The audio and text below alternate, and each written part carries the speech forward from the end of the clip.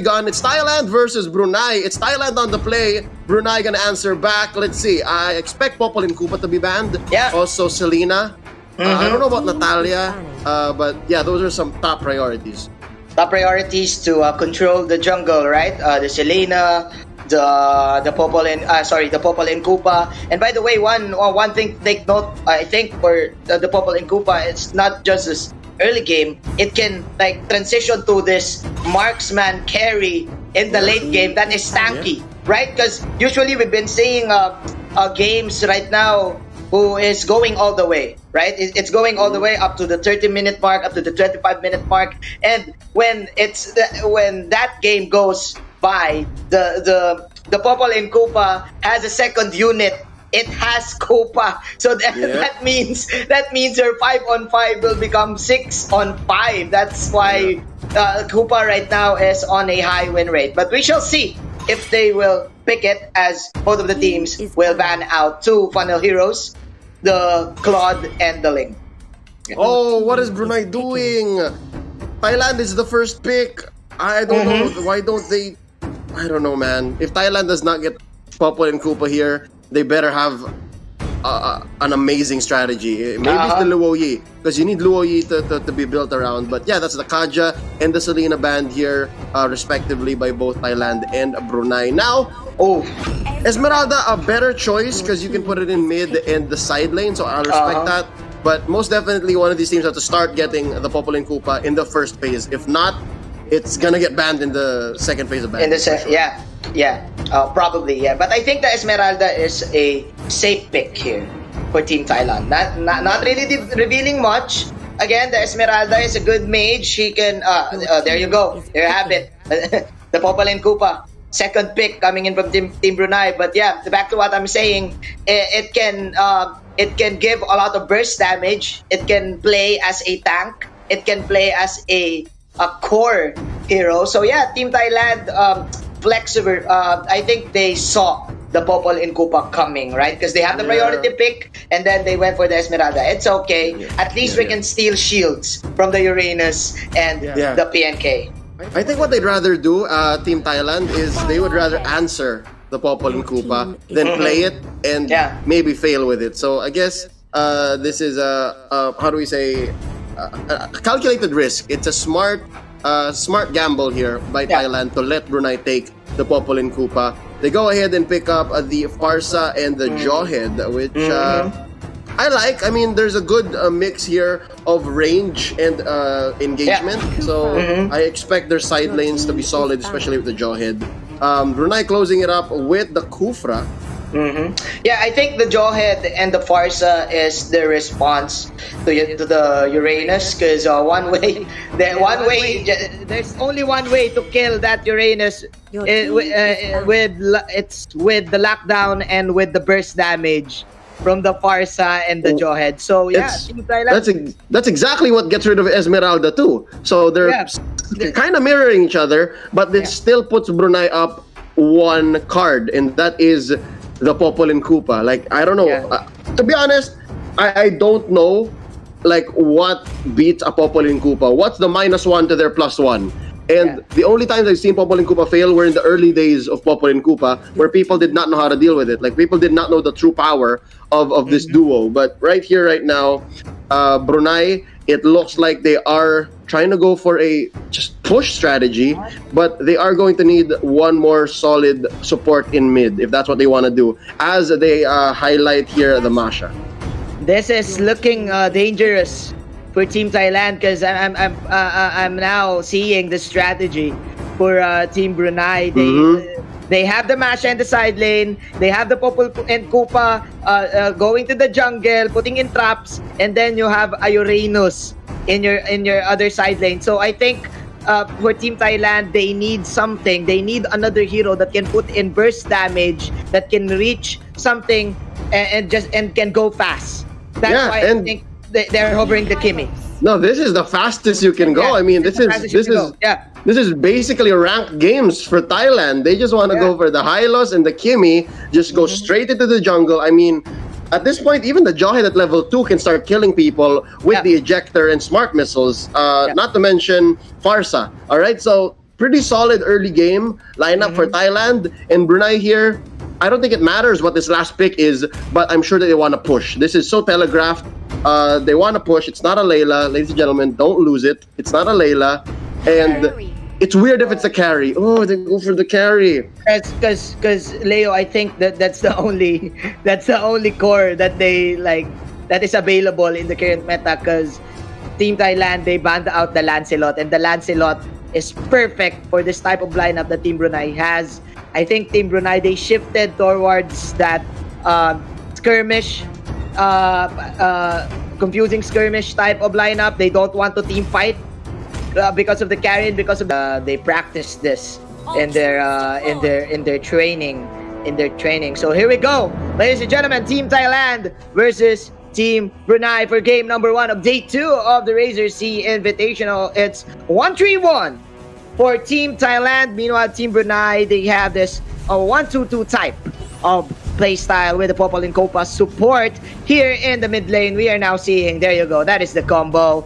That is the high loss Kimmy. You know what, Leo, in pubs, this guy, this type of combo, the Kimmy and the high loss, it has a high win rate. You can definitely get a lot of resources with the movement speed boost and the Ring of Order, plus the damage from the high loss, uncontrollable damage in the early stages of the game. Yeah, look at this mirror though by Team Thailand. That's the 3 members going for their orange. Not much Tatsupong can do. And I think at least Hajinity able to take his purple. So Team Brunei here, they're sharing the buffs. I mean, they'll give one over to the invader, and then they'll leave one for Hajinity. So here's what's interesting about Team Brunei. They feel like they're trying to invest in 2 different kinds of stock, right? They're trying to go for this hyper push, and just the same, they're trying to go to funnel Hajinity. And now there's going to be 4 members onto 2, and it looks like Mrs. Zinc is going to be going down. No, he survives, as well as Lois and Bo, as well as Alai almost going down here. They have what? A few minions left. Alai needs to get out of here. Goes for the heal. This is going to be a push unless the Kimmy and Hylos catches up. That is the rocket. But there you go. That is the main target there. If you don't get kills, just get the push. And Team Brunei getting the first push of the game. The bouncing ball initiation counter. Go, but the ejector was there, passing it and setting it up for the Kimmy to last hit. It's like volleyball, ladies and gentlemen. Nice counter go. That's the counter punch that you've been talking about, Leo. And this is Team Thailand mirroring the push, and they will even up the trade. But this is the smallest level of the counter punch. It's across what, a minute or so, and it's more of a trade. To be honest, there are better lineups that show you the best way to counter punch, and you'll see them. It's like 4 members, 5 members waiting in the jungle. They'll throw out skills, throw out ults, bait out the Fatal Links, and then once you make that mistake, that's when they go. So you usually see these kinds of lineups lose the early game at around 4 to 5 minutes, and then maybe around the 6 or 7 minute mark, even maybe 8 if they can't find team fights earlier on. That's when you see them start wiping people out, all right? But nonetheless, it's still pretty fair down the middle. Team Brunei here, they lost out what they pushed down bottom, could not find any other spot on the map to convert or trade into, and now Team Thailand, all the wiser. Despite this lineup being the Kimi Hylos lineup, they know that they need to stick together to make Team Brunei pay. Because Team Brunei, again, we mentioned earlier, they're not the team fight type of build. They need to just spread people out. It's divide and conquer for Team Brunei. But Team Thailand, this is the right way to go. They just need to stick together, force these team fights, and make sure Hajinity needs the same kind of guarding that this Kimi needs. And look at that now. Dalinity cannot peel. Now this one gonna run away. No! Oh! He almost lost out! Wow, the rejuvenation! The revitalize, it worked! Alai! Taking down this one, Tatsupong gets the kill, but Alois with it, and Tatsupong is not gonna live here. That is 2 for 1 here. Team Brunei loses out on that. Great conversion by Team Thailand.